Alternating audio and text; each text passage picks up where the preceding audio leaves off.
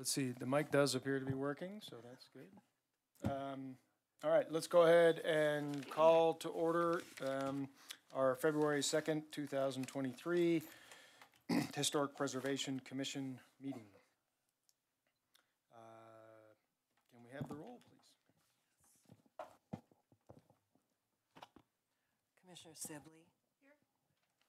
Commissioner Fenster. Here. Commissioner Gaillou. Here. Chairman Lane. Here. Commissioner Jacoby. Here. And Commissioner Barnard. Here. Okay. Thank you. Thank you. So we do have a quorum. Next item on the agenda would be the approval from the December 2022 meeting. Do any of the commissioners have any comments or corrections for those minutes?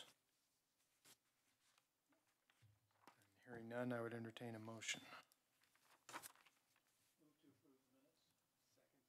All right, we have a motion to approve the minutes from Commissioner Barnard and a second from Commissioner Jacoby. All in favor, please say aye. Aye. Any opposed? Hearing none, the minutes are passed unanimously. Next would be a report from the chair. So I don't have anything in particular to note other than welcome everyone to 2023, and we do have a new member, Commissioner Fenster here to my right. So welcome, Commissioner. Because we do have one new commissioner, I'll do a quick little intro on how comments work and the technology we have. You all remember that during the meeting, if you would like to make a comment or statement, you press the tab on your microphone, which then alerts me that you need to speak, but give me a second because I have to activate your mic in order for you to be recorded, and we do want the mic to be on so that the recording picks it up. All right, that's all I have. Do we have anything from HPC staff? Planner Schumacher. Hello, Commissioners. I haven't been here for a while, but good to see you all again. I'm Brian Schumacher with City Planning staff.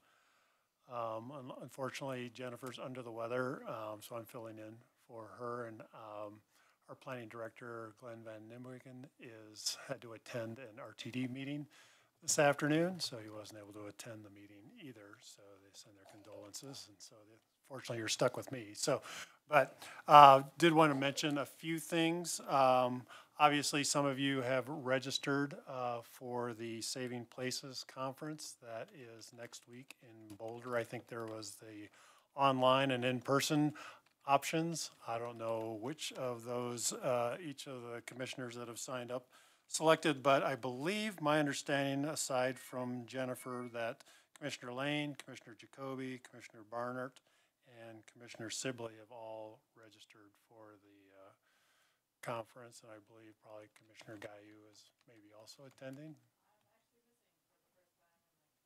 Oh, really? Okay. Okay, understand.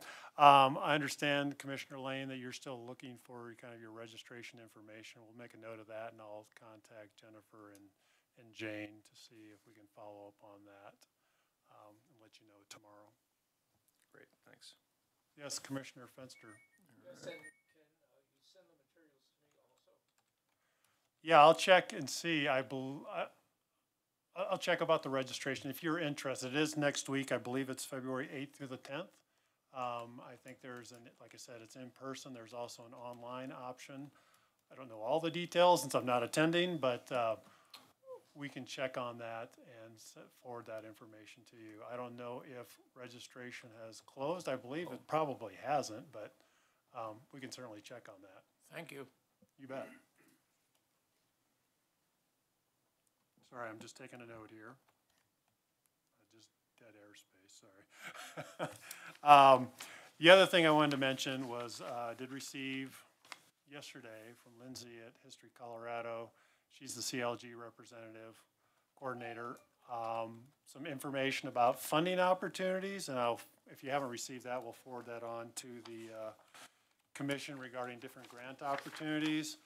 But then there's also information about additional training besides the Saving Places Conference. I believe in February, it sounds like there's going to be 2 tax credit training sessions for CLGs, if anybody's interested. They haven't specified a date yet, but when we get that information, we can forward that on to the commission if any of the commissioners are interested in that. Looks like there will also be restarting the CLG regional forums this year. Again, no dates or locations yet, but when we get that information, we'll forward that on if any of the commissioners are interested in attending any of those sessions. And aside from that, as you're probably all aware, May has typically been Historic Preservation Month, and we can talk maybe a little bit about that under the retreat topic discussion. So I think that's all I have to ramble on about for now, so thank you. Okay, great, thank you. Any questions for Planner Schumacher from the commission? I have one. And I'm going to put you on the spot. Unfortunately, I would put Jennifer on the spot if she were here. So the first order, we were excited to learn last year that she was going to have some more time to dedicate to planning or to historic preservation because you found some planners. And her first order of business was a grant application for surveys. And do you have any idea if there's been any progress on that? I don't, but I can certainly check with her when she's back in the office. Okay. You can let her know we're going to put her on the hot seat next time. Yes, So. I will make a note of that. Okay, sorry, I'm just taking notes. Yep. Thank you. And that's it. Okay, thank you. All right, thanks. Okay, then we'll move on to our next section is public invited to be heard. So this would be anyone in the audience who would like to speak to something that is not on the agenda. If you are here for an agenda item, we'll have you come up during that particular time. So is there anyone in the audience that's here to speak about something not on our agenda? Seeing none, thank you. I'll go ahead and close the public invited to be heard. All right, now we are on to annual business. So the first meeting of every calendar year, we need to go through and elect officers, chair and vice chair, approve our meeting dates and times, location, agenda posting location, and approval of bylaws. So we'll take these one at a time. The first order of business is the election of the chairperson. If there's anyone sitting here that would really love to jump up here and take this position over, you are certainly welcome to. If there isn't anyone who really loves to do this, I will consent to serve again, but I'm not going to get in the way of anyone who wants to do this.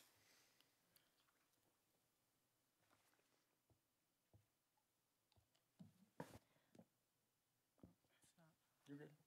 Red is go. Green is stop. Okay, like my life is not hard enough already. So I will nominate Steve to be chair again. Do I have a second? Second. Okay, we have a nomination to elect Commissioner Lane as the chair, nominated by,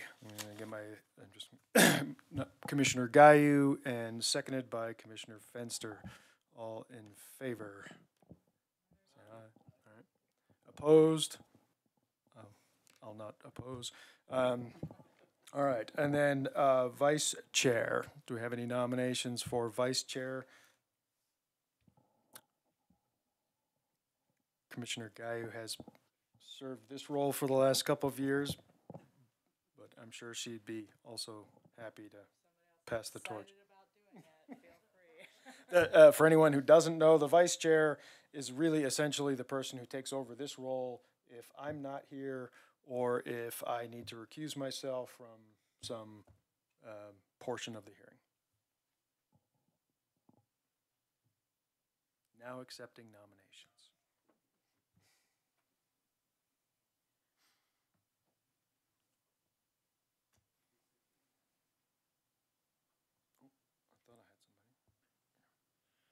I nominate Commissioner Gayu to serve as Vice Chair of the Historic Preservation Commission.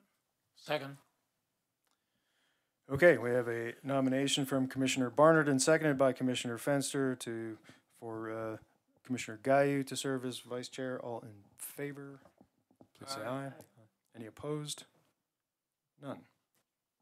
Welcome back. All right, approval of meeting dates and times. Our hearings are the first Thursday of every month at 5 o'clock. Did anyone, I don't know if anybody's had a chance to kind of run through the schedule. We sometimes have conflicts around the 4th of July and Labor Day. I did not see any. The 4th of July week is the 6th, though it's after the holiday. I think that would be post-holiday weekend. So I don't know that we have a conflict with any of the typical dates. Does that include summer? It does include summer. We run every first Thursday of every month. The only reason we would not have a meeting would be if there were nothing on the agenda. Occasionally, the meetings do get canceled for the month. Yeah. Thanks. I noticed that we planned through December 7th, and I'd also noticed, obviously, that we weren't able to meet in January because it was very close to the January, I guess because it was close to the January holidays, January 1st, New Year's and stuff like that. Should we maybe take a look at January and just see if we're going to be able to do that?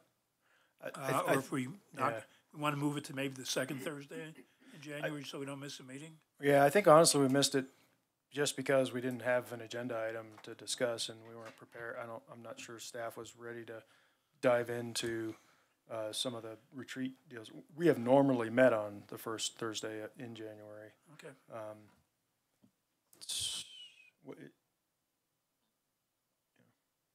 And I think that's something we could handle as we get closer during the year as well, since it's really technically the next calendar year.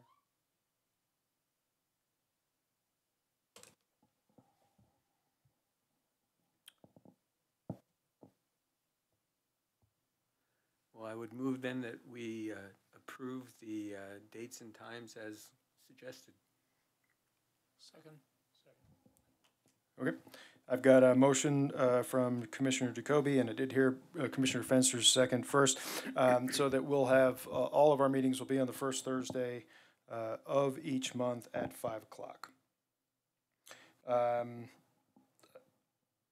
All in favor, please say aye. Aye. Any opposed?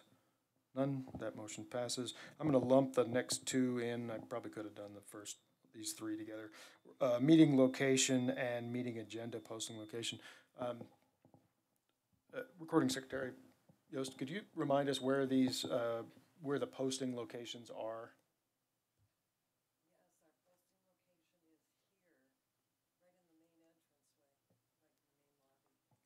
Okay, so they're physically posted at Town Hall, and of course they're online. Yeah, so the official location is on the webpage, and then Okay. Supplemental is physical locations here in Civic Center. Right. Okay. So our meeting location would actually be here all through the year, and those posting locations would be, as noted, on the web and physically on the building. Does any commissioners have any comments around those? Okay. If not, I'll take a motion. Okay. Second. All right. So we have a motion to approve the meeting location here and the meeting agenda posting locations as currently existing. The motion is from Commissioner Sibley and seconded by Commissioner Fenster. All in favor, please say aye. Aye. Any opposed? None. Thank you. And last item of our annual business is the approval of the bylaws, which were included in the packet. It's fairly straightforward stuff, just talks mostly about things we just did. Anyone have any comments or questions around the bylaws?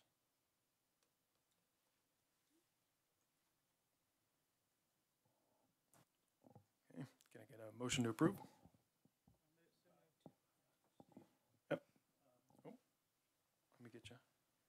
ahead. On the sections 7, rules of procedure, it says all meetings shall be conducted according to Robert's Rules of Order.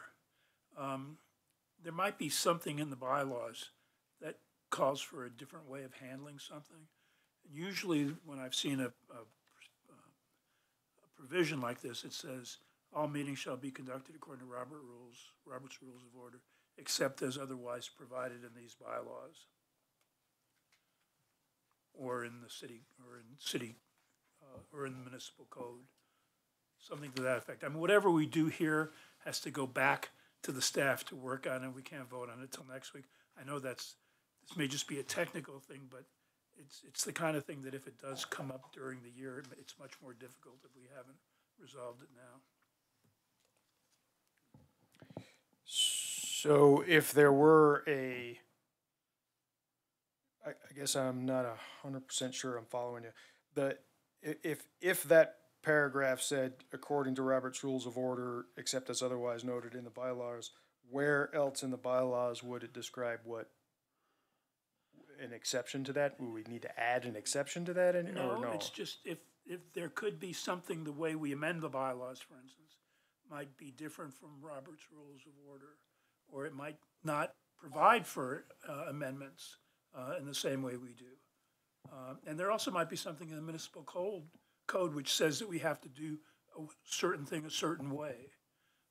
That doesn't usually come up, but if it does come up, I'd want to, we would naturally do it that way, but this way what we would actually do in practice would conform to what our bylaws are. I think if you wanted to, and actually, we're probably not following Robert's Rules of Order right now because we have a motion on the table and we didn't have a second and we're not discussing the motion and we didn't have the motion fail and all that other fun stuff. Just so everybody knows that I'm actually aware of that. Nevertheless, we tend to be slightly less formal here.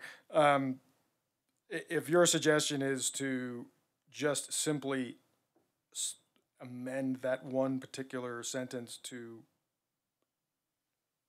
except as otherwise provided for in the bylaws, I think that could happen here now. So moved. Okay. So we're gonna withdraw. I'm gonna executively withdraw Commissioner Guyu's motion, and then we'll essentially have a motion to approve the bylaws with the change to Section 7. All meetings shall be conducted according to Robert's Rules of Order and amended, except as otherwise provided in the bylaws. Is that correct? In these bylaws. In these bylaws. Okay, so I have a motion. Do I have a second? Second. Motioned by Commissioner Fenster and seconded by Commissioner Barnard. All those in favor, please say aye. Aye. Any opposed? None. All right, that motion carries. Thank you. And luckily, we don't have to do that for another year. All right. Now we'll move on to the actual meat of this evening. We have a public hearing for 902 Fifth Avenue, the Earl Sprague House, a certificate of appropriateness for replacement of second-story windows. Do we have a staff report? Sorry, I don't have a lot of background on this. I looked through the staff report today. Actually went out yesterday afternoon and took a few more pictures to add it to this slideshow that Jennifer prepared. So just bear with me, obviously. So we have a request for a certificate of appropriateness for the historic landmark, the Earl Sprague House at 902 Fifth Avenue. Looks like it was designated as a historic landmark in 1987. And just as a reminder for the commission, anytime there is a exterior modification to a historic landmark property, it does require approval by the commission of a certificate of appropriateness. And so you have before you a request for an exterior modification for window replacement on this historic landmark. And it involves the upper story windows as replacement. Does not include any of the ground floor windows. So that said, it's at the northwest corner of Pratt and Fifth Avenue. It's just to the north of Thompson Park. And the next few slides, and I don't think there was any kind of pictures of the house, exterior of the house in your packet, but I went out and took a few additional pictures late yesterday afternoon since I knew I was going to be here, spending time with the commission. So just wanted to provide just some context of the property. This is from Fifth Avenue, looking at the house, basically in the middle of the street, looking at the north side elevation. And you can kind of see that upper level window in that dormer area up there. And then this would be kind of a view from the corner on the left side, and then this would be a view of the east side of the house from Pratt Street on the right side, the image here. And I can certainly toggle back and forth if you want to move back and forth at all. And then on this slide, this picture is also from Pratt Street. It's just kind of towards the back of the house, showing the back of the house on the left-hand image. And then the right-hand image, again, is from Fifth Avenue, but it's kind of the left side or west side of the house. It's kind of the best angle I could get trying to show that side of the house as well.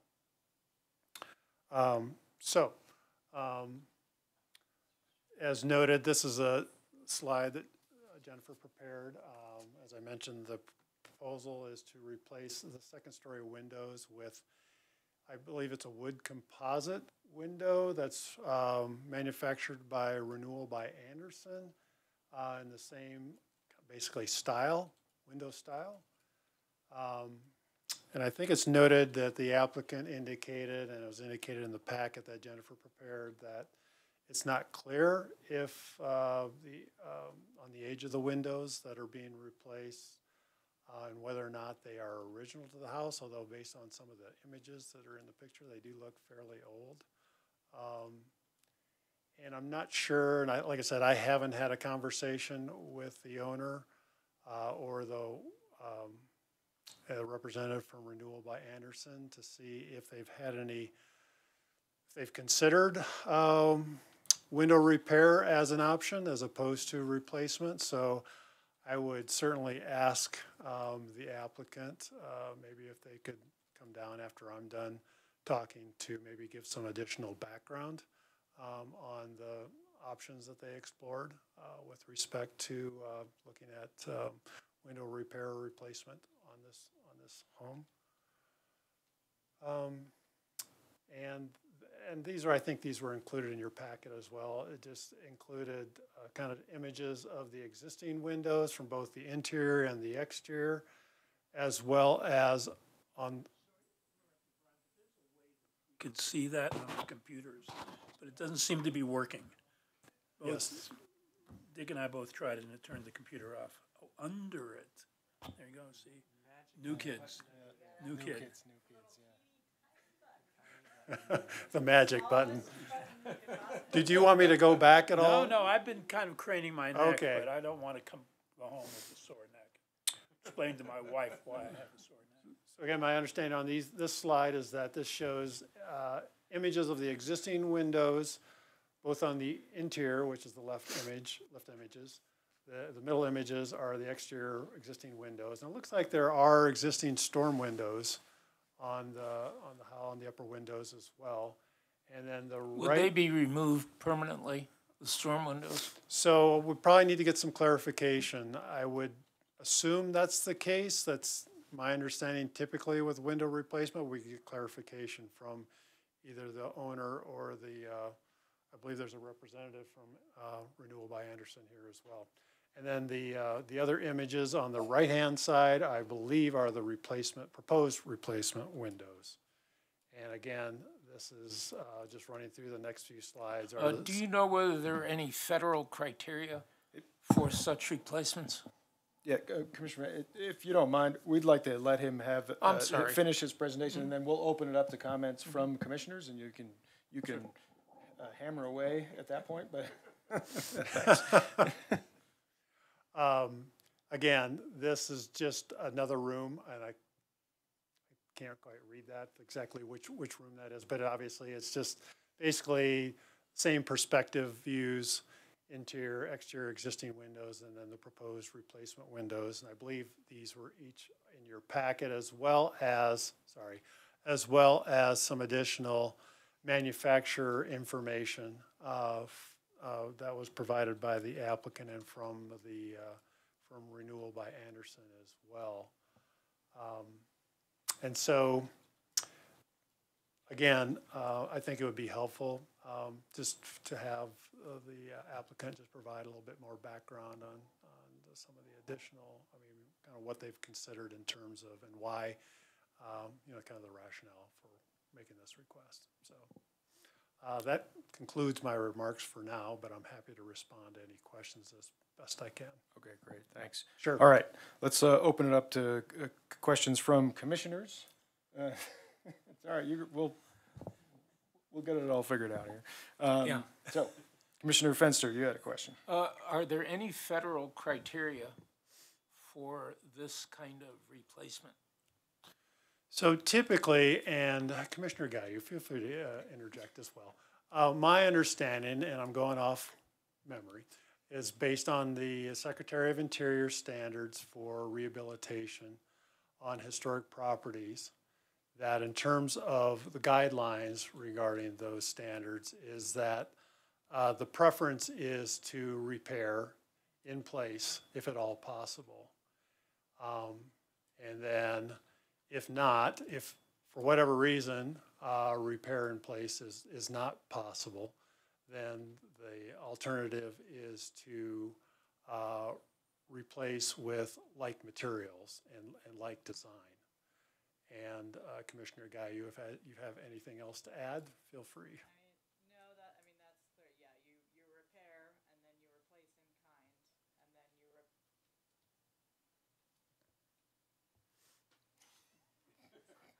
I think everybody heard me. I know, but we're good, it's the recording. So yes, you would repair what you can, obviously. And to be honest, these windows look like they're in pretty good shape. So I would not see a reason to replace them. But if you had to replace them, you would replace them in kind. And that there's a scale there of replacing exactly in kind, same materials, same workmanship, et cetera, to replacing something that does not detract from the building but could be of new materials if historic materials are not available anymore.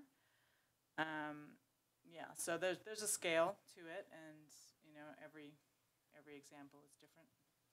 So yes, I would guidance. like to note that. Do I need to? Yeah. Yes. I would like to note that if the replacement is going to enable the permanent removal of storm windows, that enhances the historic preservation quality.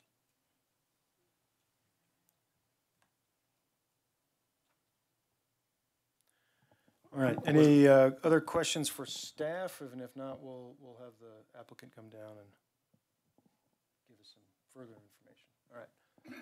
Thank you, Planner Schumacher. And if we can have members from the applicant, if you'd like to come down, and if you have any remarks prepared, you're welcome to fire those away. And if not, we can just ask questions. But welcome. Thank you. My name is Laura Berger, and I am the applicant and the owner of 902 Fifth Avenue. I don't have any remarks prepared, so you can go ahead and ask away. All right. Commissioner, questions? You're still on. Yep, you're on. Yeah, so I guess my question is, why are you replacing these windows? They look to be in pretty good shape. They're extremely drafty, Okay. very cold in the winter. One window, we have our desk right by, and it is freezing beside that window. And in the summer, of course, it's really hot up there as well. And you can feel that heat and that cold coming through those windows. Another one, we have looked at repairing them.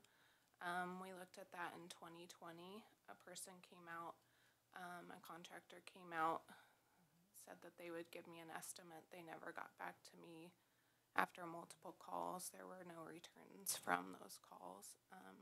I contacted other historic window companies, and nobody got back to me because it was such a small job, just 7 windows, and so they weren't interested in that kind of job. So I'm not done yet. sorry, I'm really nervous about public speaking. That's so. okay. It's just us. It's fine. Yeah. Nobody's watching, trust me. I mean, have you considered putting storm interior and or exterior storm windows on these to help with the draft? Because I have to say, you know, these look to be perhaps not original to the house, but pretty early. You know, anytime you have pin windows, that's going to be probably at least like 1920s, 1930s. Yeah. So you're talking about, you know, windows that have been on the house for at least probably 70 to 80 years. And so those are made with wood of a quality that you will never see again. And Right. so to put that wood into the landfill and replace it with, no offense, a composite wood that is not, there's just no way that it's going to last as long, is, you know, very unfortunate and to be the last resort, I would say. And there are definitely things you can do to help with that, you know, the single pane issue. So. We have not looked at storm windows on the inside or outside of those, but obviously we want to be able to open them when the weather's nice and stuff, so I don't know how that would play. Well, there's storm windows that have. Oh, well, we have like Screens we and- do have screens on those windows, but I guess I'm not sure what you're suggesting. So Well, there's storm windows that have a screen like on half of it, so okay. you can lift it up and get the fresh air inside during the summer. So I'll let somebody else ask. All right, so let's see, next up I have Commissioner Jacoby. Thank you. Yeah, I have a few questions. Do you know, are any of the window panes poured glass? Can you tell? Do they have that watery kind of appearance? not like the ones downstairs do. The ones on the first floor definitely are, but not that I can tell from upstairs.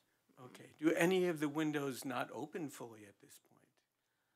There is one window that does not open fully, and a couple windows that open about this much, and then others that open this much, right, like those dormers right beside each other. One will open this much, the other one is like this much, so. I live with ancient windows. I understand the problems here. And I think it said something about jump construction, installing from the exterior. Is that correct? Yes.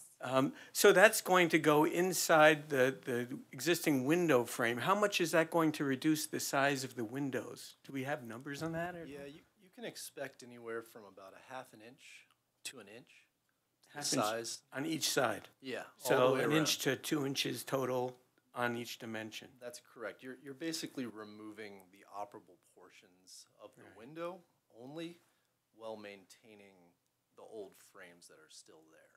Because we still do want to basically maintain that historical aspect to the frame and the brick mold and everything, but really we're just talking about removing the glass and those old movable portions of the window. And, yeah, I was trying to read about some of this online, and some things said it doesn't affect the frame at all, but other sites that I looked at said you widen the frame on the exterior when you put in a jump style frame, and it would be a different material. Would you still be using the same wood frame? Could you tell me more about what it's going to do to the frame on the exterior? Yeah, there was some more documentation that was provided to the planning committee that actually showed what portions of the window is being removed versus which isn't. I'm happy to walk over there and just point out with my finger if you want I me saw to. those little yellow lines and Yeah, things okay, and stuff. you have seen but that? but Yeah. again, I'm looking at different websites. Some said that it does affect the frame on the exterior, and some said it it didn't, and yeah, so I wasn't really clear on that. I wanted and just I'm- clarification. I think I'd want clarification from you on what you're describing as the frame before I answer that Okay. question. Because some people use different nomenclature depending on, Well, anything portion. that you would see outside of the sash from the exterior, Yep. would you be affecting that? outside of the sash? Yes. No, Okay. no. That old frame, all those non-movable parts stay exactly as they are. Now, can I make another comment about the drafts and stuff like that too? Is that okay? Sure. So one portion about this is, yes, it's a single pane window that's always going to allow for that heat transfer, and the drafts that they're feeling is because that old wood, even though they don't make wood like that anymore, you're 100% correct like that, it doesn't seal up against those non-movable portions of that old window anymore. So putting things like, say, a storm window, interior or exterior, that helps to a point, but that weather is still finding its way through portions of that window that have nothing to do with the movable aspects of the window itself. So we're also sealing up those areas too when we're making this replacement. So storm windows could help for sure, but I don't think it would ever get to the point where it would be to the area where Laura and her family are feeling comfortable in that upper portion of their house that just isn't doing much to do other than keeping the squirrels and the raccoons out at this point in time. So I think that's another thing that has to be considered too when you are doing these window replacements. And if you could clarify for me also, a little bit more about FiberX. Are there other options? Does Anderson have any options with true wood rather than FiberX? Yeah. Number one, and if not, or even with that being said, what could you describe the appearance of FiberX? Is it smooth plastic appearing with wood impregnation? Does it have natural wood grain, real wood grain, or simulated wood grain? What does it look like? Sure. It is a smooth gauge on the frame of the window itself. It is basically wood pieces that are used from the wood windows at our manufacturing plant that then get put together under high heat and pressure and extruded with the thermal polymer. Okay, so it is composite through and through, like a Trex decking or something like that. But the appearance of it is very smooth from look and feel. It does not try to simulate wood or anything like that whatsoever. Are there wood options through Anderson at all? Through Anderson, yeah, sure. If you wanted to go to like Home Depot or something like that and buy an Anderson window, you can absolutely do. So you could a have wood window windows. from Okay. that perspective, yeah. But from my company's perspective, granted, Anderson is our parent company, we only deal with that Fibrex material. Thank you. All right, Commissioner Fenster. I have no questions. Okay.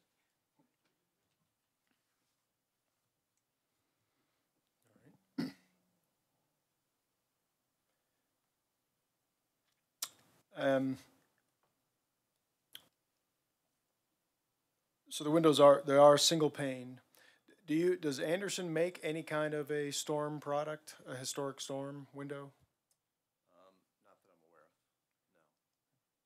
And your comment, Steve, about single pane, are you talking about the old windows or the new windows? Old windows. I assume the new ones I think you had in here are Double gone, pane, double argon, pane. Yeah. coatings, exactly. But to clarify how this gets installed, essentially you would take out the sashes of the old windows and any stops, and then that window frame and sash unit would slide into the basically squared up opening that's left. Jumping that old frame. Taking that a step further to any old hardware that can be removed, like rope and pulley systems, anything like that, we will take those out. We will seal up those areas again as well, just to make sure that we're eliminating that draftiness as much as possible between the old frame and the new frame. Okay. And that's only if it can be removed. We're not gonna start hammering away on those old frames or anything like that. Yeah, yeah. If you could just be Sorry. sure you're speaking in the mic. Yeah. And again, it's recorded, so we'll miss the recording of. Do you want me to make those comments again? Yeah, if you don't mind, that'd be Yeah. great. Sure, so with that jump frame install, We will be removing old hardware like pulley systems, ropes, if possible. Of course, the whole concept of a jump frame install is to preserve that old frame as much as possible, so we're not taking anything out that can't be easily removed from the get-go. Okay, thank you. Yep. Any other commissioner questions for the applicant? No? All right. Thank you. I will go ahead and open up the public hearing portion of this. So if there's anybody else in the audience that would like to speak to this? No, I'm getting a head shake. Okay. Thank you. Appreciate that. And we'll call you up if we have any other questions that we'd like. Appreciate you. All right. So we'll go ahead and close the public hearing portion of this item and open it up for discussion amongst the commissioners.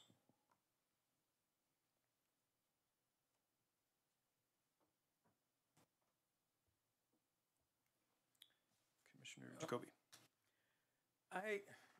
I have mixed feelings about this. I understand the national standards, and we're about preservation, and that means not replacing by definition. I have windows built in 1885, and they are drafty, I must say, but I still have them.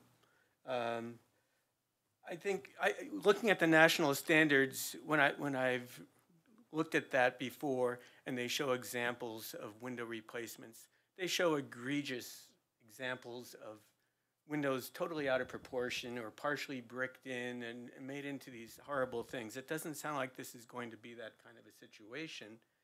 And I think we are coming to a point, we're in the 21st century, where we really have to think very seriously and hard about efficiency and green standards and reducing energy consumption. And these are conflicting goals with preservation sometimes.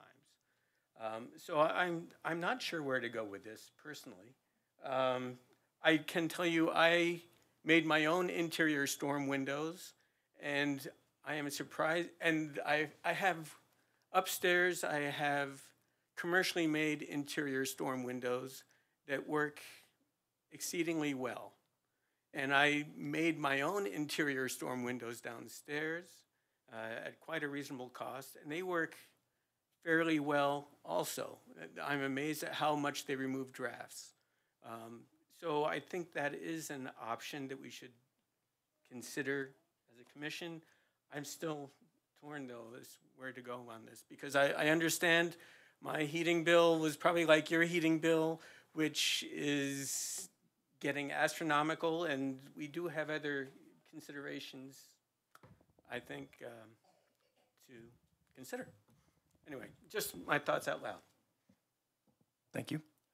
Commissioner Fenster. Yes, there has been no information provided as to whether or not the windows that will be replaced, the windows and the window materials and the frame sizes and shapes that will be replaced, would be replaced, are the originals. We don't know whether the replacements are replacing originals or are replacing some intermediate period windows that were installed. So that's one factor that I'm thinking about. The second factor is simplicity in terms of maintaining the visual images of the original structure. And the third factor that I'm thinking about is what you just mentioned, and that is the need to balance the preservation interests with other factors, including energy efficiency.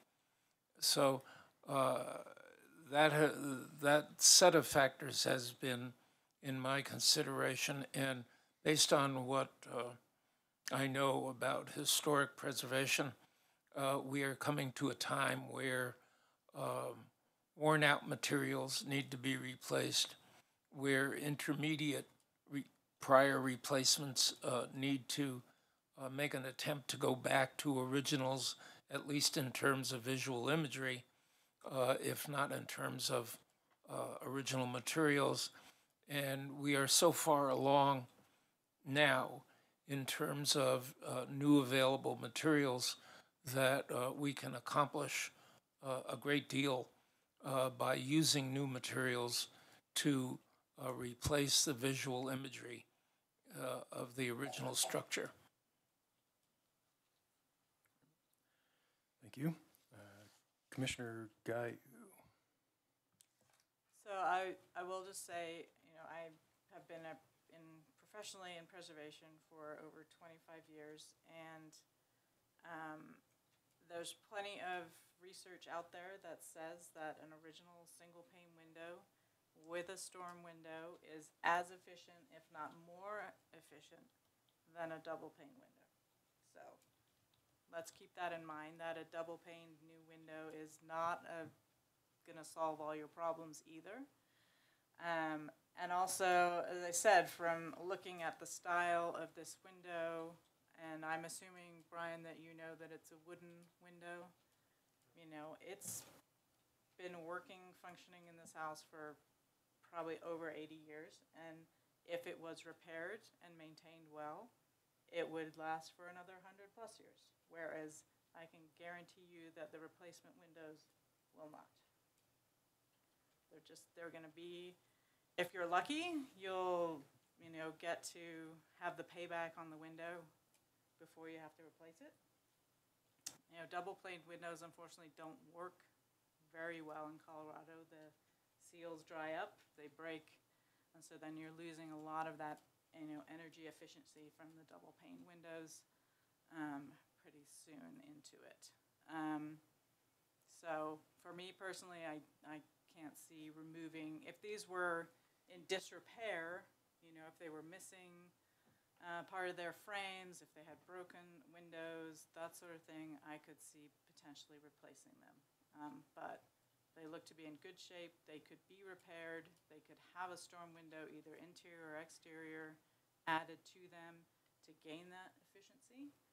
And typically, windows are not where most of your energy is lost. It's through the roof, so it's much more efficient to,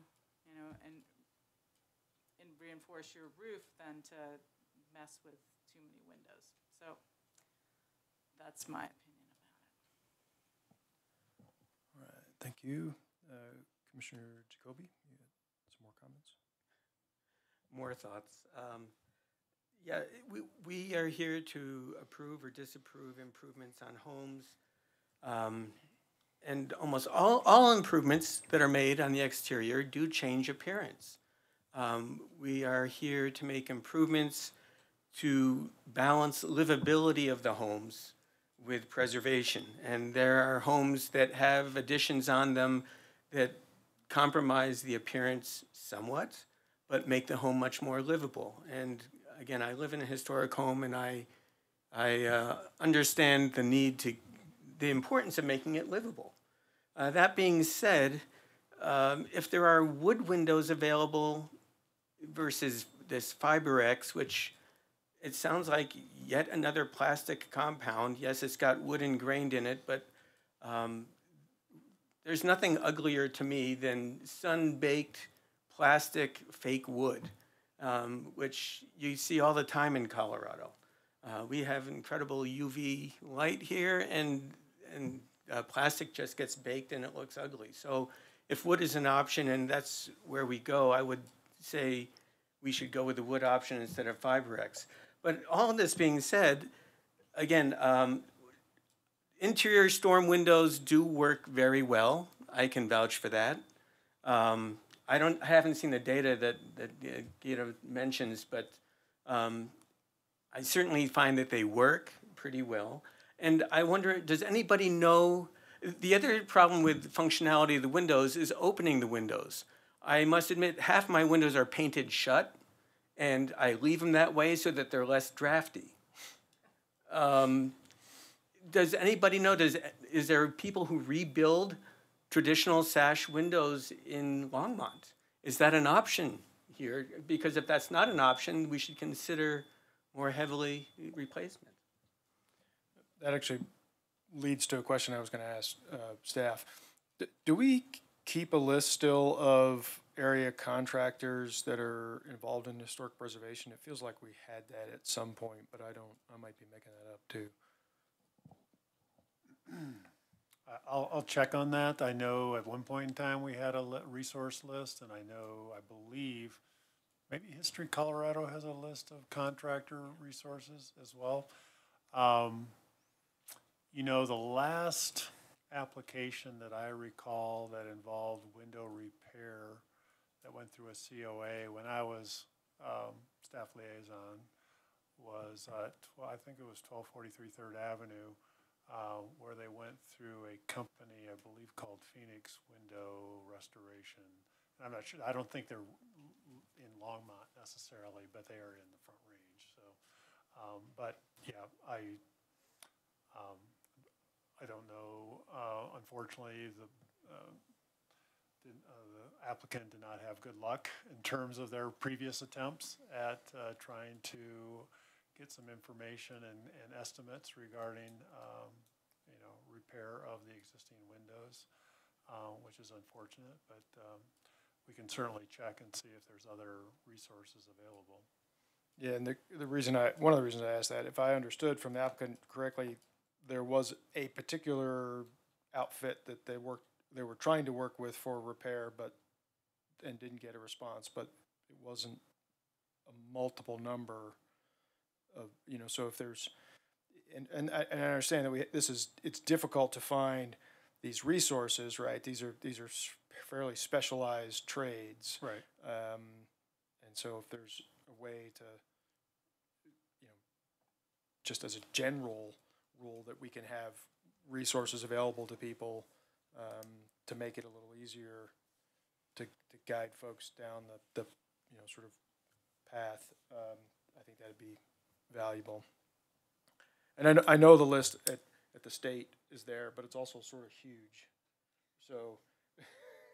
Well, I mean, yeah. I mean, I can give you some names of some people like in northern Colorado. So narrow it down a bit. Any other commissioner comments? I have a question.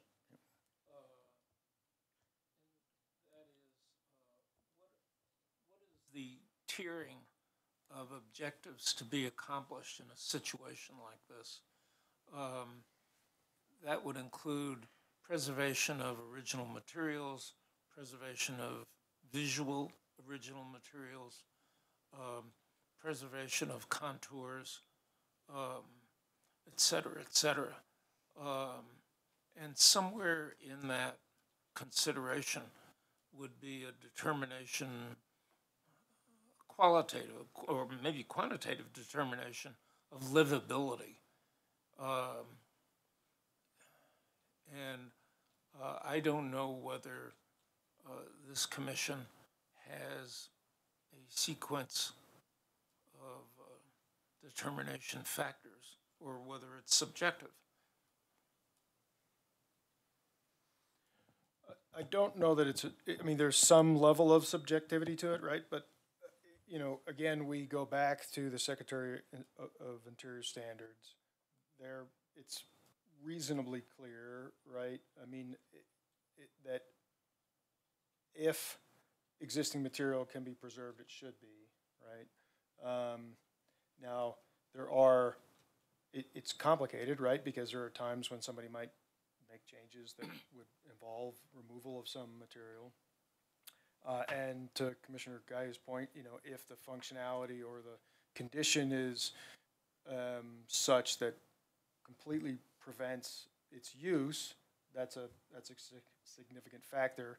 And in particular, other factors might come into play in terms of whether they want tax, are looking for tax credits, if they're looking for money or different certifications. So that there's no real clear answer. Mm-hmm. But I think as a general rule, if it's there and it's in reasonably decent condition, the interior standards would say that it ought to be kept. And if it's replaced with like materials. So I think that's one of the other issues here is that it's hard to, it's replaced, you know, and then the other pieces are the scale and the look and so on. And you could really get into shaving hairs about the extra inch around, you know, which does have an effect. And, you know, maybe it's less on the second floor. If it was the first floor, it'd be a really, you know, maybe even more of a problem because it does start to change the appearance. You know, but it's at some level, it's a call, a subjective call by the commissioners. By the way, I assume these dormers are not original. Because they were, to my recollection, not common in that period of time. They're very common for that style of building. Yeah, I would imagine they were original.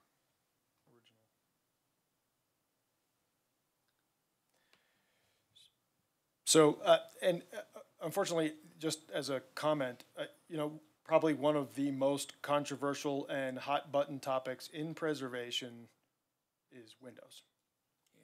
Like it's literally probably at the top of the list of things that cause massive hand wringing in the historic preservation community. So, just please understand.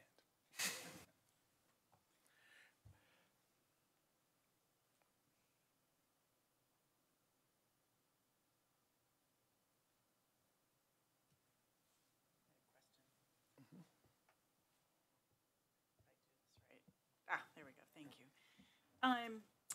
So I know the action requested is to make a decision. I guess my question would be, hearing what everybody's saying,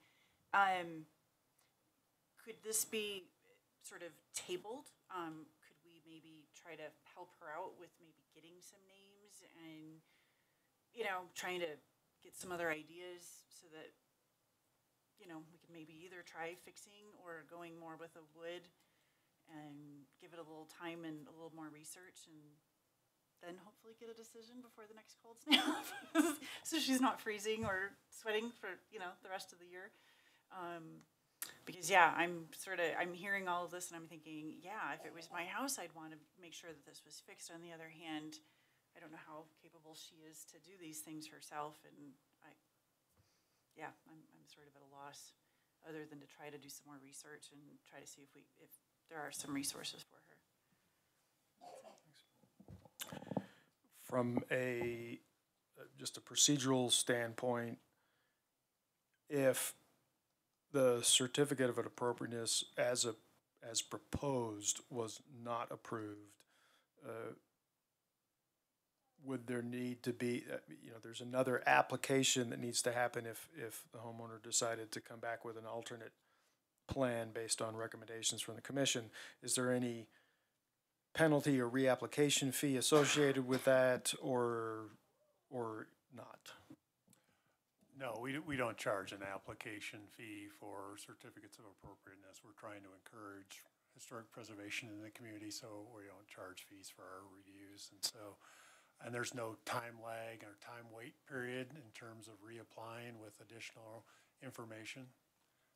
And so I think in the staff communication, there's multiple options in terms of actions that the commission could consider. And so obviously you can approve as proposed, you can approve with conditions, approving in part, denying in part. You can defer action on the application based on the need for additional information, or you can deny the application. Those are kind of the four options that were outlined in the staff report. Okay, thank you. Sure.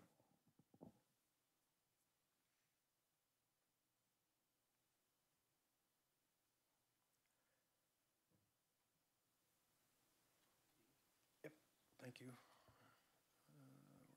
I get you? No, do it again, sorry. I have to scroll down every time. So there you go. There you go. Christmas colors, we'll get it figured. All right. Well, this is obviously a difficult decision, but one thing that is clear to me is there is a wood option. And if there's a wood option, I would not approve FiberX personally. It may be more functional, but it's not appropriate for this house.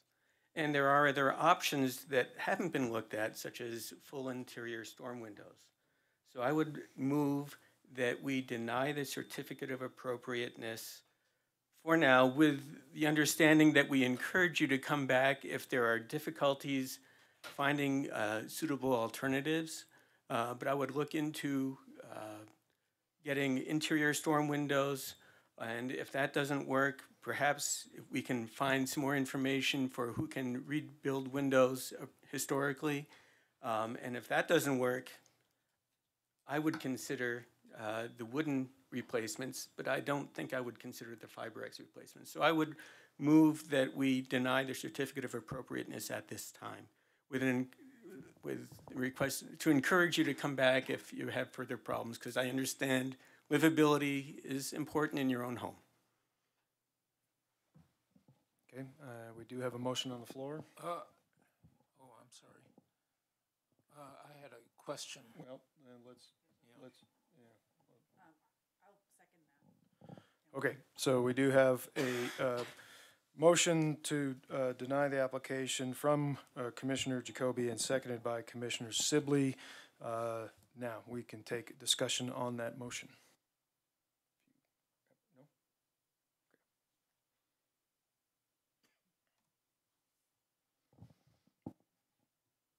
Any further comments?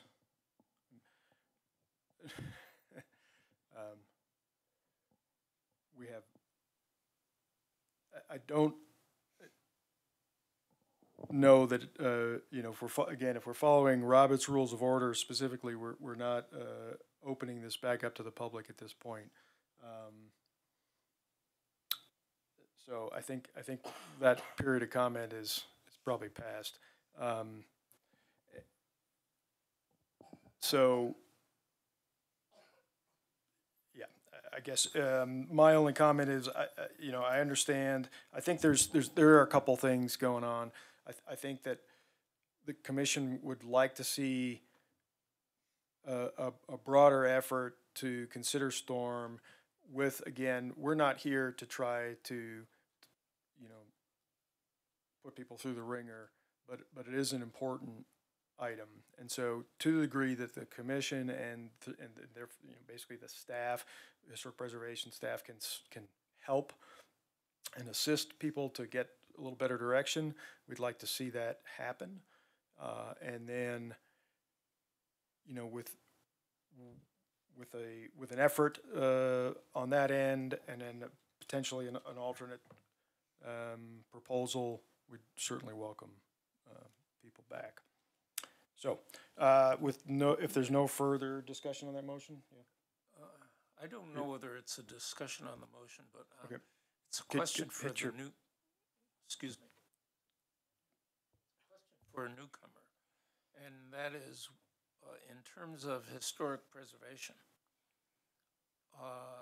In addition to our concerns about the configuration of the structure and its exterior, how much interest do we have in the configuration interior?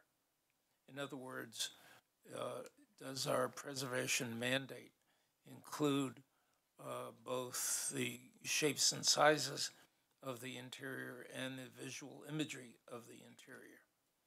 And I raise that question specifically because interior storm windows are not wonderfully original in terms of the visual imagery of the interior any more than they would be wonderful for the exterior.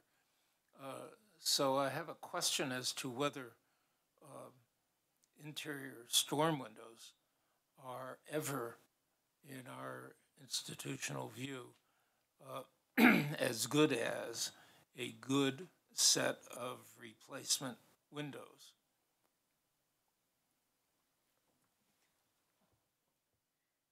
Commissioner Guy. Absolutely. Yes, anytime you can maintain a window in its original opening, especially if it's an original / early wood that you were never gonna see again, then absolutely. I mean, this house has the benefit of having exterior storms. You can see the hooks above every window, so there's, you know, they could potentially just replace the exterior storms. Obviously, that can be challenging. Not too many people want to get up and, you know, take a storm window off and put a screen on, you know, twice a year, get the ladder out, all that sort of stuff. So I think that is sort of my bow to,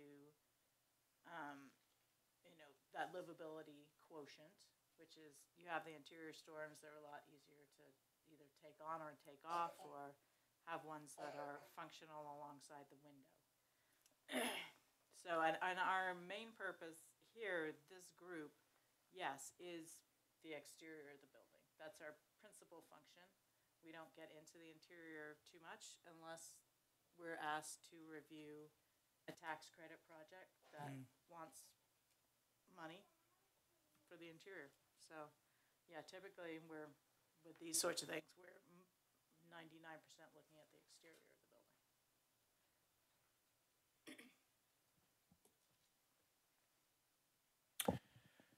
Thank you, Commissioner Gayu. Any further comments or discussion on the motion on the floor?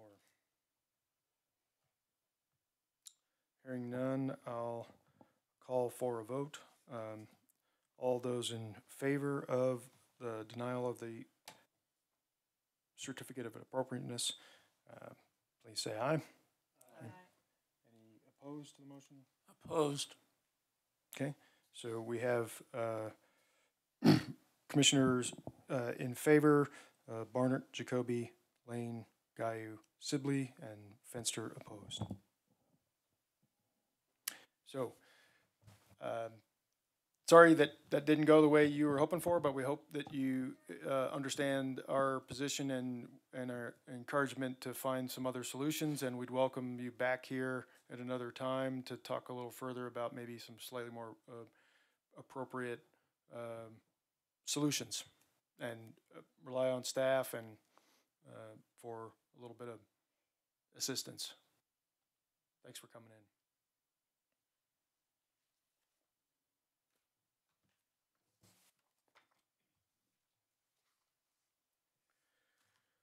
Okay. Get back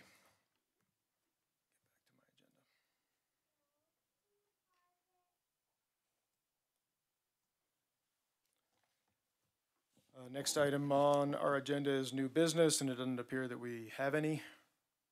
That's correct. Okay. Prior business, our 2023 planning retreat dates. Certainly like to get some things on the calendar. So do we have any options here that staff's looked at? Well, yes. Excellent. So I know you guys talked a little bit about this at your December meeting. There's a fairly extensive discussion on different topics of interest regarding code amendments and other projects the commission is interested in pursuing and reaching some completion on.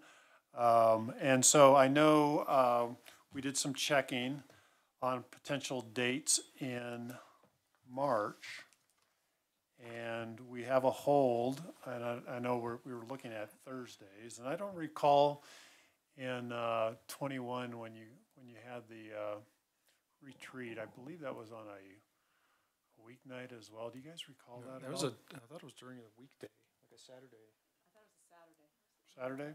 Okay.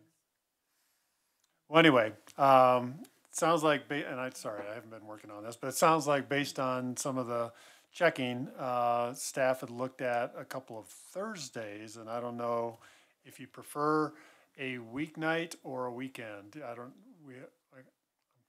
kind of checking with the commission right now.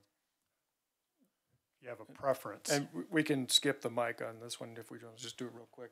I mean, we have a hold right now for using the council study session room on March 16th or the 23rd, which are Thursdays, which would be basically an evening, late afternoon or evening. Yeah.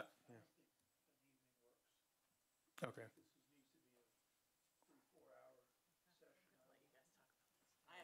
I understand. Okay. Do you have any quick opinions? The 23rd definitely doesn't work for me. Yep. And probably, yeah, weeknights just they're already too free. So my preference would probably be a weekend as well. Okay. And I know that's kind of hard for staff, but. I mean, I know when I had a few retreats with the commission, I think we had them out at Sandstone Ranch. And we did Saturdays, I believe, at that time. So we can certainly check on availability for a venue. If the preference is on a Saturday, probably not a Sunday, I would guess. Right, So. right. Yeah, I can make multiple things work, but that would probably be a preference for me. Those two dates that you put out there, I wouldn't be able to make. Okay, So, all right. any other comments about just Saturdays or? Whatever works for everybody. Me too. So it sounds, I'm getting the general sense that Saturday is preferred to a evening on a weekday. I think you've got at least two comments to that effect. And some are And a either few or, other whatever whatevers. works best Yeah. for the commission. And actually, I just realized, the weekend of the 11th, March 11th, if you were doing a Saturday, not the best for me, but that otherwise, no. Totally fine. Yeah, this is. Is can this a we- tough one? Yeah, this is going to be tough. Can you? What about those? What are those foolish little online calendar apps where everybody jumps in and? Yeah. Yes. I don't know what they are. You know what I'm talking about? Where you have there's a handful of Like a dates and Google everybody poll or right, something yeah, like that? everybody Google blocks poll? out the time that they can't Yeah. do it or Yep. what have you. Do we have the technology to fire that I'm off? sure we can figure it out. Either that or I'll get my son to do it. There you go. However, that might be worthwhile just to kind of ping some people's availability. Yeah. Maybe include some weekdays in there just in case everybody, because if we end up with half the folks can't make a Saturday, we'll have to work So through it. yeah, obviously the two dates that we had hold on don't work anyway, the 16th and the 23rd. So Yeah, and just FYI, that's so the week of the 19th is St. Vrain Valley Spring Break, true. which Good I point. guess I might be the only one still with kids in the school district, but No, that's a good point.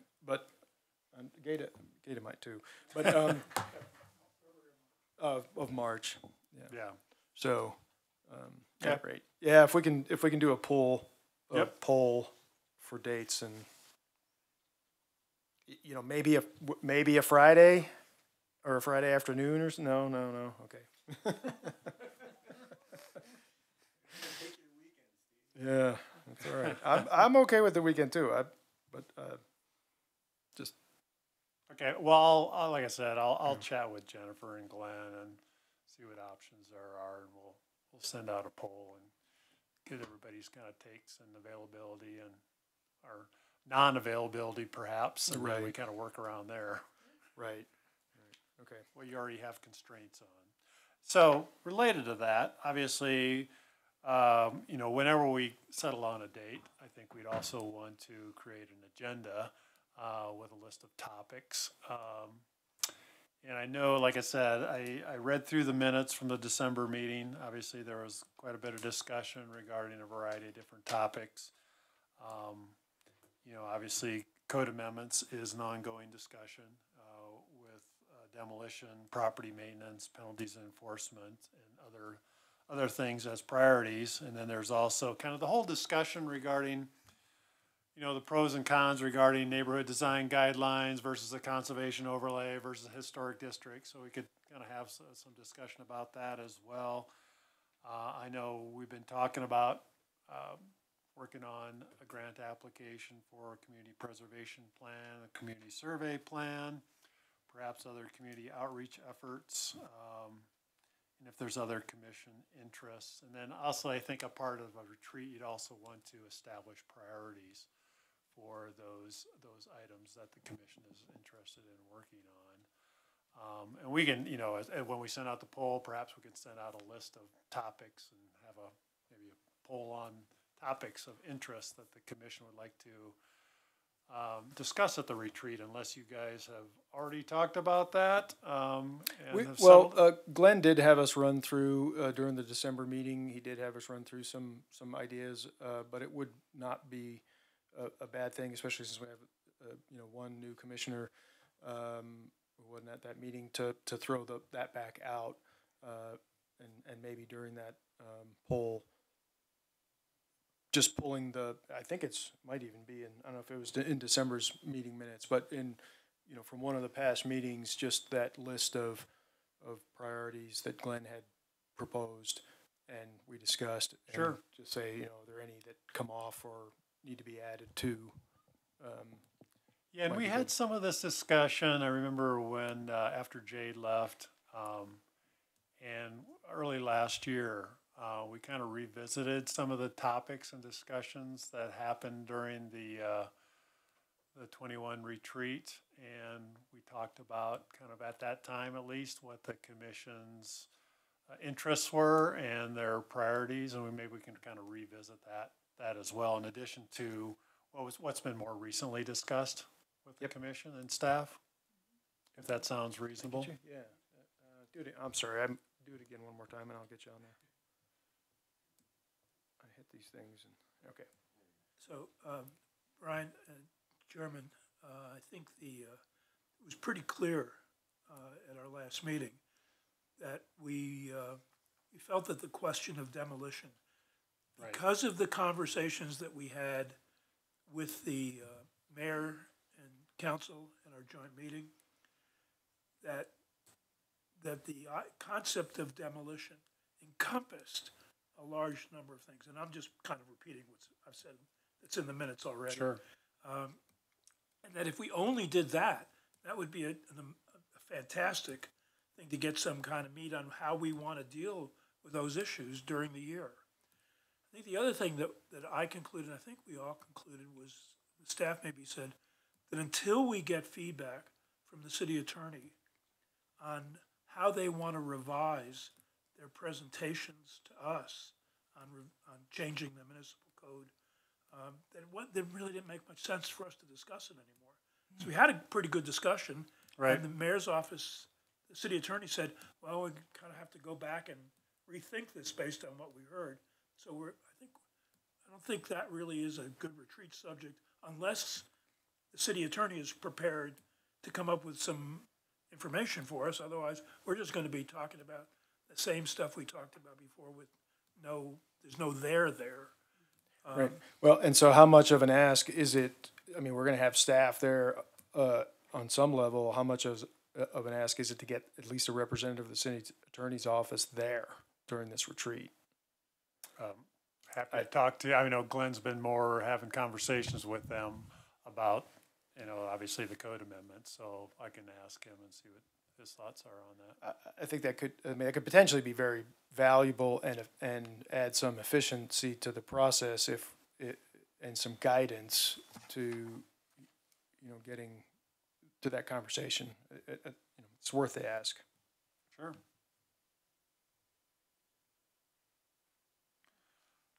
That's pretty much all I have on the retreat topic until we are able to sit. Brian, the other thing that staff said they would be getting for us, and I think it really would be helpful if they had that for the retreat, is comparables between other cities in Colorado, other cities in the region, other cities in Colorado, how they're dealing with an issue. Yeah, They said they had all that stuff. Well, I put that together a while ago. I think I threw you under the bus there because you weren't here and said, yeah, Brian has all that. I do, and I have that. I probably needs to be, and I think I've given that to Glenn and Jennifer. It was some of the kind of the research that I did of some of the other Front Range communities about their demolition process. If they have a demolition by neglect, penalties and enforcement, things along those lines. I noted that there's probably a few communities that have more recently, since I put that information together, updated their preservation codes. I think Lafayette was one example.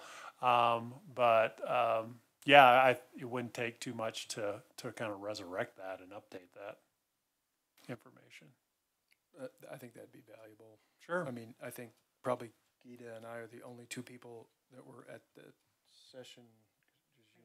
I don't know. Yeah. That might have been when I was not around. So anyway, it's mostly gonna be new anyways, so. Sure. Yeah. No, it'd be good to kind of revisit that and, like I said, update that based on, new information that's available based on potential changes that other communities have made, so. Right. Yep. Thanks. Gosh. Do it again, sorry. All right, well, here's what I'm gonna do. I'm gonna turn some, some of these are on for whatever reason. There we go. Yeah, you did mention this, Brian, but I would like, personally, I'd like to see a discussion of conservation overlays at the retreat. Since our last meeting, I've spoken to Glenn several times. It sounds like the city, that we were not going to pursue it, and that the historic East Side neighborhood could pursue it. And certainly there's some energy in that community about getting this done. They've been asking for it for years.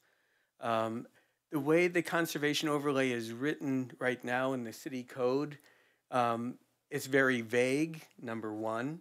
And I've had some discussions with Glenn about what to do about that. It's really his judgment about what we need to do and what we don't. And so it's very vague code, and it's relatively unusable. Apparently, Historic East Side tried to get a conservation overlay. They applied to the city several years ago. I'm not sure how many years ago. I wasn't involved. But it would cost, there's a significant financial commitment, and neighborhood groups don't have that. It's treated as a rezoning, which means you have to notify everybody in your neighborhood, every household outside of your neighborhood within 1,000 yards. And do you know what the mailings for that alone cost? There's no way most neighborhoods are going to be able to do that. So I think we should maybe revisit the conservation overlay code and discuss how we can make it workable so that neighborhoods that are interested, that would benefit, could actually use it. Thanks. All right, any other comments or questions for now?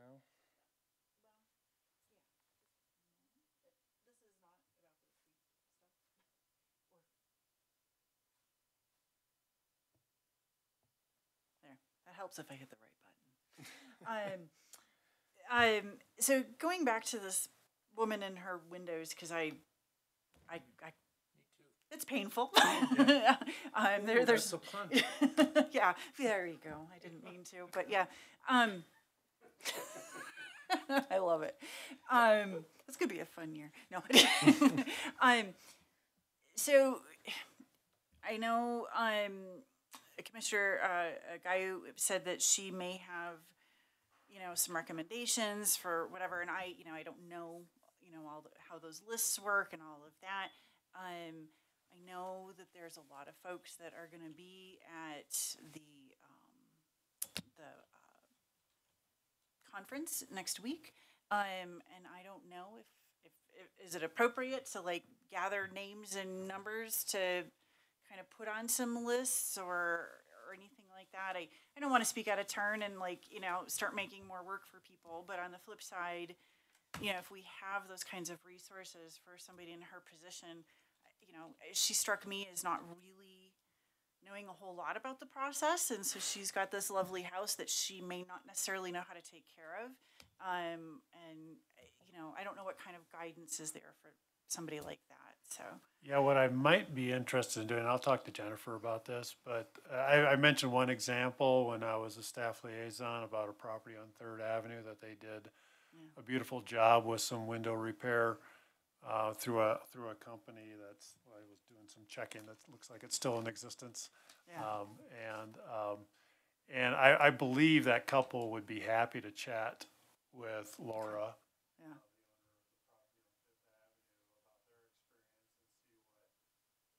Sorry, I sorry. turned that off accidentally. And see what experience they had, kind of if they have any recommendations, and just kind of, I think that might be helpful, just to kind of put her a little bit more at ease about the whole process. Yeah. Here we go. Thank you. There is at the Saving Places conference, I went through the schedule. There's a session on energy codes and historic buildings on the 9th at 3:15. I saw that and I circled that one as one that I want to go to, but I just heads up for others who are going because that might be very helpful. Right, yeah, and there will be some form of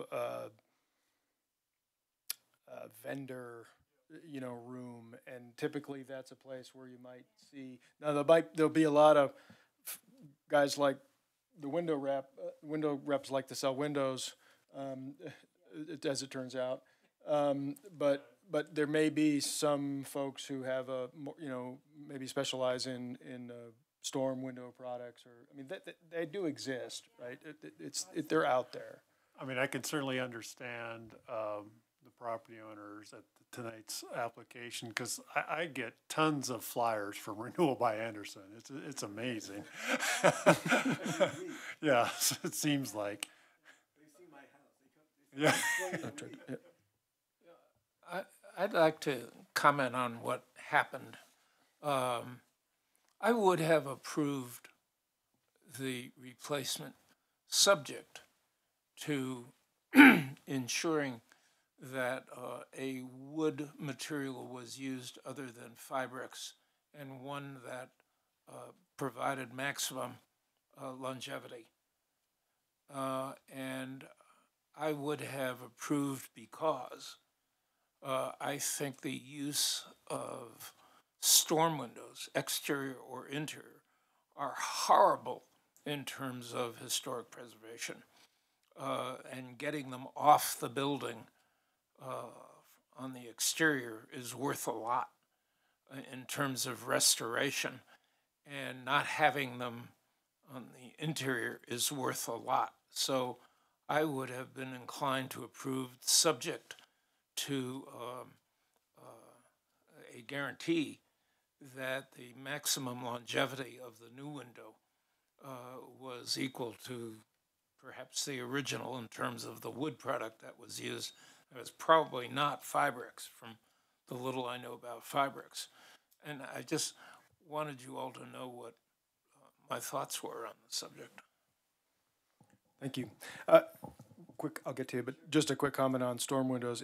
If we were to approve storm windows, they would have to be historically appropriately scaled storm windows. So, for example, if you're thinking of aluminum storm windows that get slapped onto, your typical house, that would not be approved by this commission. They would have to be a material that essentially replicated the form and shape of the existing windows, so that from the exterior, a non-trained eye would not really even notice, just as a piece of information. Thank you. You should come over to my house and see my interior storm windows. They really do not change the appearance of the windows very much at all. I have two kinds. Again, I have one that was commercially installed on my upstairs windows, and there is a little plastic bead that goes around the window frame, but it's relatively narrow, and it's painted over the color of the trim, and you don't see it during the summer. In the wintertime, you snap the windows onto it, and it works very well. The ones I made for my downstairs are just a wooden frame that I made, and I tuck it behind the shade on the upper part of the window. And the lower part, I just put two little braces to hold it in, and I unscrew those and take those off. When it's off, you don't see any change at all to the window. So there are options available for interior storm windows, you should know, that are pretty good. And they're both fairly effective. The upstairs commercial ones are better, but the downstairs ones are really just wood frame, and I took the 3M plastic and I sealed that, tightened it up over that, and I just put, it's like reusable 3M plastic on my windows, basically, but it's on the wood frame that I just stick in the windows, and it works quite well. If you had your druthers and cost were not a factor, would you instead use a triple pane with very good wood framing? It's a question. I mean, again, my house is historically designated, so it wouldn't be approved according to the guidelines. I would love to have my windows open without being drafty. Like I said, some of them I leave painted shut because it does make them work better. I'd love, ideally, it costs no object, I would have someone rebuild all my windows. Yeah. And again, I don't know who does that, but I guess there are people who can rebuild traditional sash windows. And, you know, again, it's been shown in study after study, it's not cost effective for thermal efficiency. Yes, you add more insulation and whatnot. But just for convenience and to get air movement, it would be great to have windows working. Yeah, thanks. All right, let's refocus here. Do we have anything in particular on the HPC code amendments to talk about, or just the fact that we need to talk about them during the retreat? Not much. I know, as I mentioned, Glenn's not here this right. evening. You know, I know I did, reading through the December meeting minutes, I know you mentioned regarding the plan to follow up with council to discuss a more focused set of amendments to the preservation code, generally consistent with you know, prior direction from council, and then also ask council if they agree with the commission's recommendations about moving forward on addressing the code. You know, I think it sounds like he's still working on finding a time to have that discussion with council at an upcoming meeting. And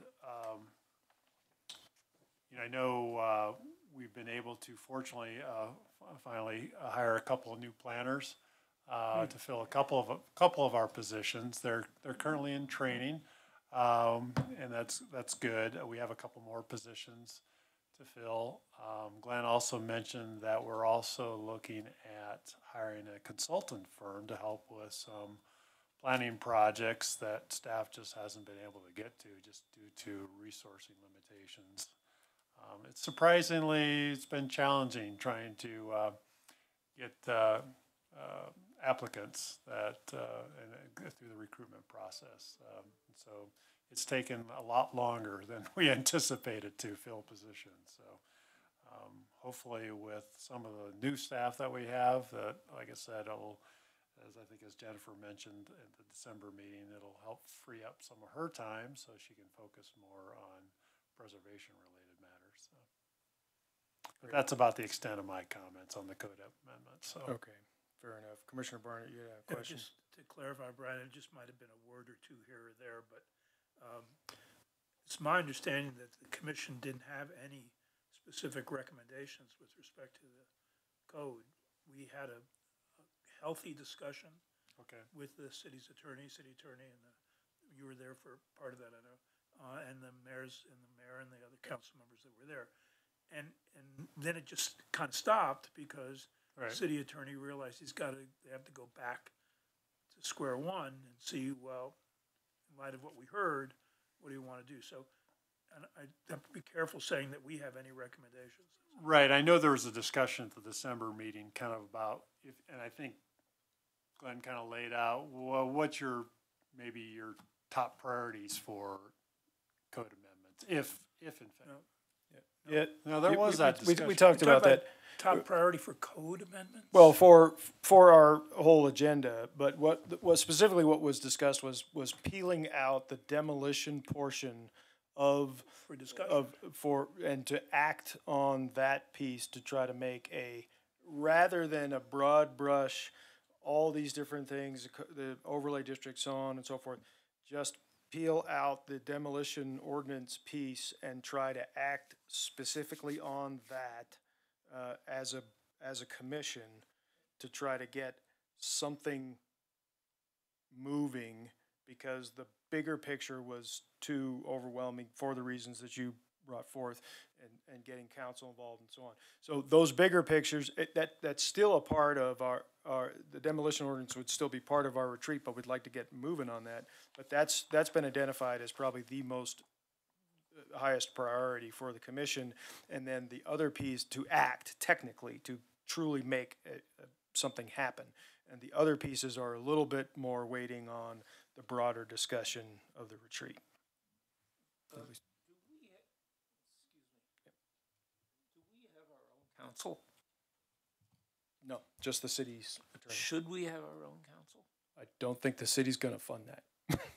Well, I mean, let me- as requested, the commission can request that a representative from the city attorney's office attend a meeting. If there is legal matters to consider. Yeah. I know, obviously, we have a regular member of the city attorney's office attend the planning and zoning commission meetings, just because of land use matters and quasi-judicial decisions that are made. But if there is a legal related discussion, we can certainly request that the city attorney's office attend a particular meeting. I asked I'm a lawyer, by the way, with 60 years of experience. And from what no, I already have a conflict if I were to do that. But, and that's my point. And it sounds to me like there is a lot of law-related subject matter that comes before this commission, and that's not surprising at all. And even if you needed a lawyer who is volunteering, who you're not going to pay, to have a lawyer responsible to this commission who has no conflicts or potential conflicts, I guess that comes to the point of a suggestion on my part. And I suspect that within the community, you could find a lawyer who would have no conflicts and in representing only this commission. This commission has, it's obvious to me, it's my first time I've been here. This commission has a large circle of legal matters in which it could have conflicts of interest with the city. And if you can find a volunteer, even if you're not going to pay him, but whose loyalty from a legal perspective is to the commission, might be worthwhile. I don't know of any example where a board or commission has had an outside counsel that has not, obviously where the board and commission has not been represented by the city attorney's office. Well, I can give you a list of them all over the country. Well, my example from, obviously, Yeah. I've only worked here at the city for a long time, so. Yeah.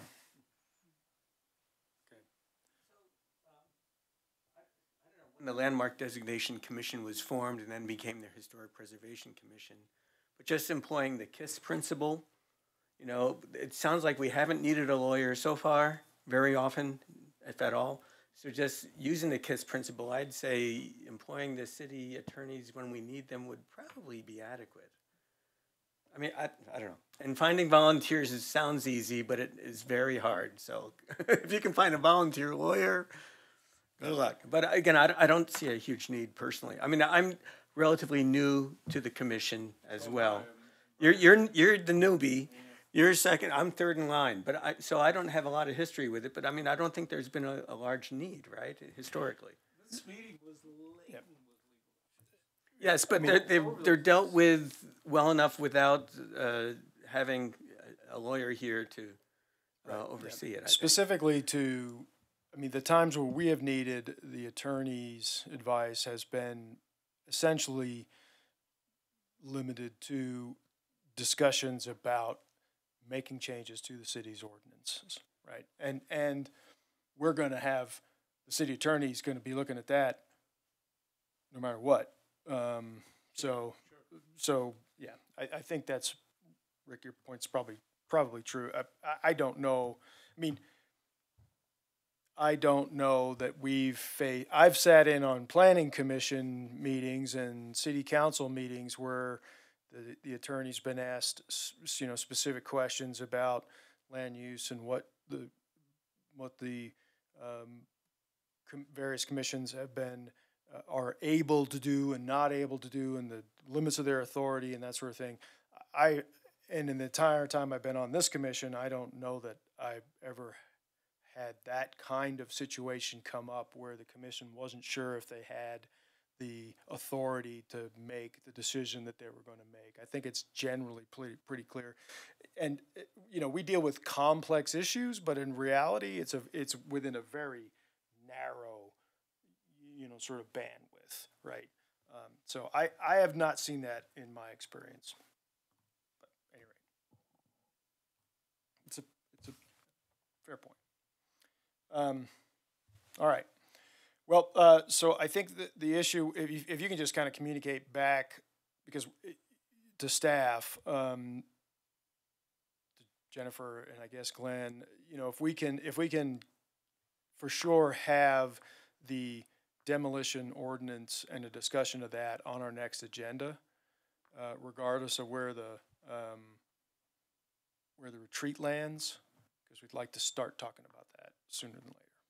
And then the other bigger picture items can be on that retreat. Yes, I will pass that information along, and I'll make sure that they have my old research, so. Excellent. Thank you. All right. So that just brings us to general comments from HPC Commission. There's been a decent amount of discussion here, which is healthy. If there's anything else anyone, commissioners, would like to put forth this evening before we retire? No? No? Okay. Appreciate the comments and the conversation. We do not have our city council representative here with us tonight, so there will be no comments there. And that brings us to adjournment. All right, a motion and a second. And all in favor of adjournment, say aye. We are adjourned. I believe that motion came from Commissioner Jacoby and second from Barnard. Thank you all. Good night. Thank you all, appreciate it. Thanks for your indulgence and putting up with me this evening.